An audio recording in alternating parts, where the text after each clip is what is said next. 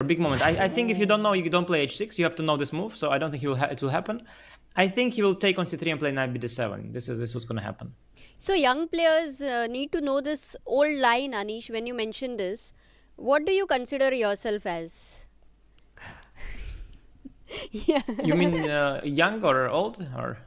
Yeah. He's 29 and Gukesh is 17. But there is a huge difference. But he's not old, right? Anish is not old. We can't call him old. Oh, he's at the top level for over a decade now.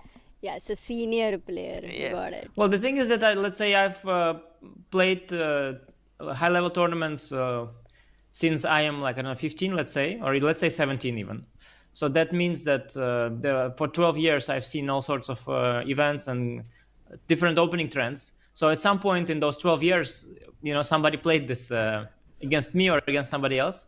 While for Gukesh, he's maybe played for a couple of years at the top level, and he hasn't yet seen any games in this line. Mm-hmm. So it's you know, it's not that I've been there when Karpov was playing, but it's, you know, Hikaru played against me this line with white, for example, like in 2000, I don't know, 11 or something like this. And did you play at 6? Dortmund. Did you play at 6 there?